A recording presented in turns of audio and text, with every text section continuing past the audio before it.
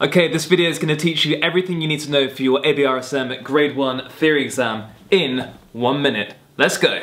The one thing I'm not going to mention in this video is some of the Italian terms that you need to know. So what I'm going to do for that is put all of those in the description. So there's about 26 they need to learn. With that in mind, let's try it. 1 minute, Grade 1 music theory. Everything on the page is information to show you how to play the music. If you see these at the beginning, this is a treble clef, which is basically all the notes above middle C, and a bass clef is below middle C. The lines and spaces let you know what the note names are. Next door notes are called semitones. 2 semitones is a tone. A sharp sign raises a note by 1 semitone, a flat goes down 1, and a natural sign cancels them out. This is how long you need to hold on each note for. If you have the line connecting 2 of the same note, then it adds the notes together. That's called a tie. If you add a dot after a note, then you add half of the original note value to it.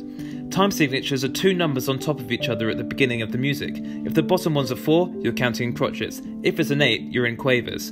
When you get louder, it's crescendo. If it's quieter, then you get diminuendo. Smooth playing is legato, detached is staccato. The sharps and flats at the beginning are called key signatures and split into major, happy sounding, or minor, sad sounding.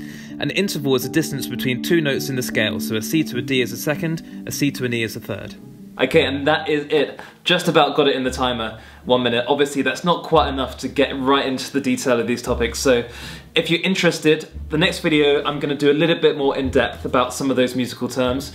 So if you want to learn a little bit more, just check it out, hit subscribe, and you'll see that video next week.